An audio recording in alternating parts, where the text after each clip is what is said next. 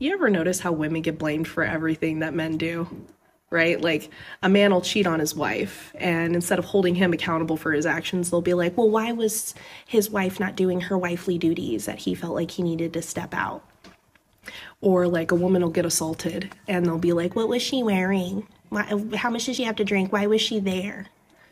Or like some psycho will commit a mass shooting against everybody, and in his manifesto he'll be like, girls were mean to me and they wouldn't talk to me. And then they'll be like, well, if women had just shown him some attention, then he wouldn't have been so angry.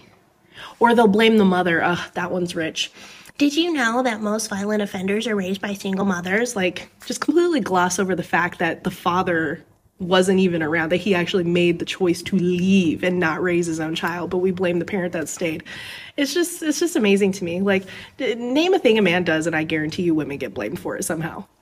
Cue the triggered men in my comments. I'm not a woman, but if I was a woman, I'm not opening my door. I'm not paying at a restaurant. I'm not choosing where to go eat. I'm not making the plans for the evening. If I was a woman, I would demand that I be treated like a queen, to be honored, respected, cherished, and valued. I would demand it because my standards would be so high for my life that the only man that could possibly ever think of being with me is a man that is fully in his masculine. And that's when you stop attracting little boys and you start attracting real men, is when you decide that you're worth it. No man should ever control a woman. A man that tries to control a woman and tell her what to do, where to go, and who to go with is a man that is deeply insecure and is deeply in dark energy. Love doesn't control, it doesn't restrict, it just lets everything flow. So when a woman is being controlled, that's not love, that's fear. The woman has to ask herself, what inside of me caused me to attract that kind of man? If you don't take personal responsibility for what happens in your life, then you're always a victim. And you start to blame the man, which, don't get me wrong, in this situation, yeah, the man is to blame. Yet, what did I do to open myself up, or to maybe not see the signs and not pay attention to my intuition and my power when I first saw the signs, that didn't have the courage to say, this needs to end now?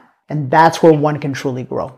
Women, guard your energy. Men are being taught to only value you for your bodies. Yeah. They're being taught to pursue you for your bodies. They have forgotten to pursue you for your heart, for your intellect, for your intuition, for your inner strength, because society has programmed them this way. So when they keep pursuing you and pursuing you, you have to understand that most of the time they're pursuing you only for your bodies. You can feel it when they're pursuing you for your heart, because they'll be patient with you. They will honor you. They will hold space for you. And the worst thing that you as a woman could do is to give them your body right away, because they got what they wanted and that's it. They're on to the next one. You're never going to find true love that way. You have to honor yourself and wait. Wait till that moment feels like it's just, there's no more thinking. It just falls into place beautifully. And even then, wait a little more.